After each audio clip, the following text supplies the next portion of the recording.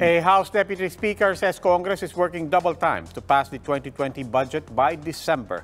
Party list Coalition President Mikee Romero says President Duterte's economic managers should have submitted the budget proposals as early as July. Still, Romero said fast-track budget deliberations should prevent another budget delay. He acknowledged that the Philippines lost at least 463 billion pesos due to a 6-month budget impasse this year. I think I should encourage, or I should push also, that instead of